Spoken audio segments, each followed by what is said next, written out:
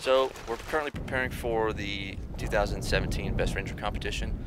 It consists of 2.5 days of physically, mentally challenging events that culminates at Fort Benning in the 7th through 9th April. Started training actually in November. And from about November to, I would say, January, February, we were predominantly focused on just physical fitness. So that ranged from anywhere for a skinny guy like me.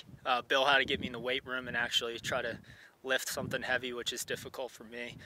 Whereas I was able to get him out and start running. So, our average runs probably run from 10 to 15 miles. Our average rucks go anywhere from about 8 to 16 miles.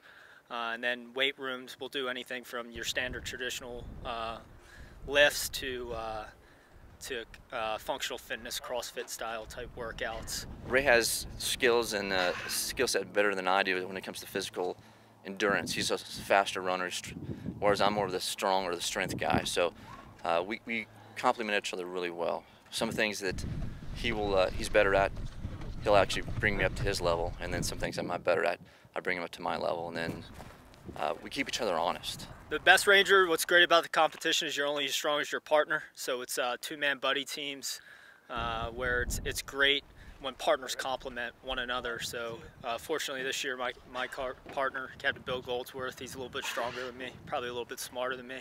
And most importantly, he's an infantryman. So where I'm lacking in some of my infantry tasks, he can kind of carry the weight there. So it's a great test of understanding another individual and not pushing them outside the limits and helping out a Ranger buddy to get through the competition. The goal is to finish. We want to make everybody proud and represent the Intel Center of Excellence well. But for us to finish, I think it's going to say a lot. Some of the senior leaders of this installation itself are giving us the opportunity.